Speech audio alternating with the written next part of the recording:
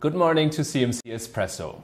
Internal differences are killing the oil cartel OPEC, and its ability to influence the markets has all but evaporated.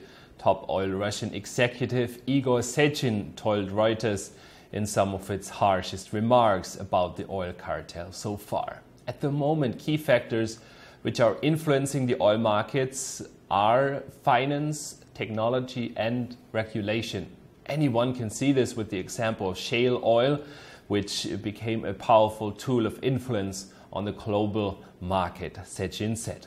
A powerful tool to the market of the Japanese yen could be the proclaimed forex interventions by the Japanese government. The finance ministry there said that in case the yen happens to be so firm that it goes to between 90 to 95 yen per dollar, then Japan would have to intervene, even if it angers the United States. The last time Japan intervened was in the year 2011. At that time, incidentally, with the blessing of the G7 countries. This is a luxury they do not have today.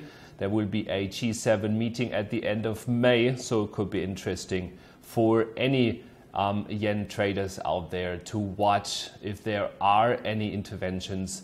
They said that verbal interventions against the yen alone also does the work, but if it is repeated many times, the ministry said it will become ineffective. So yen traders praise for any potential interventionist news coming out of Japan in the coming weeks on any further yen strength.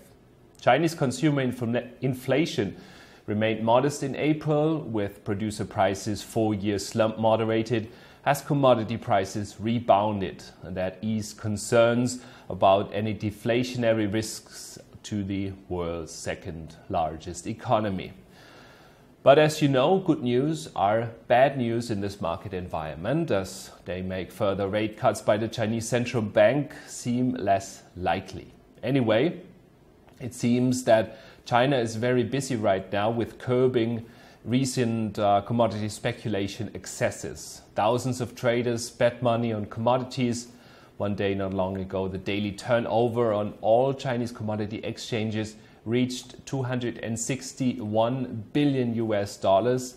That is almost double the volume as at the height of the speculative bubble on the Nasdaq in the year 2000. Question is, how big a share does that have on the global commodity prices?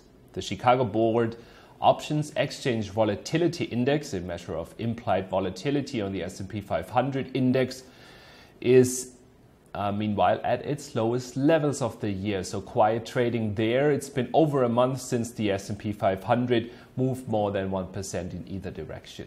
Bank of America warned yesterday that there will be a vortex of negative headlines coming in June that could soon push the S&P 500 back to 1,850. That would be back to near the February lows. Among the factors the bank cited are the upcoming Brexit vote, the June decision from the Federal Reserve, and the upcoming US election that throws its shadows. The market's heading closer and closer to the most polarized election in recent history. We all know that, with Sanders and Clinton and Trump on the other side. So there's a lot to worry about, the bank said.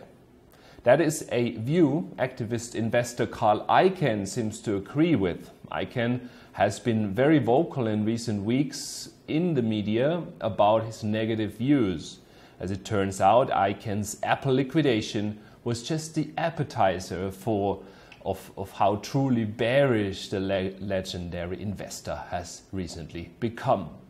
Right now, he's much more concerned about the market dropping 20% than it going up by 20%. That is also the reason why currently he sits on a significant short position on the stock markets.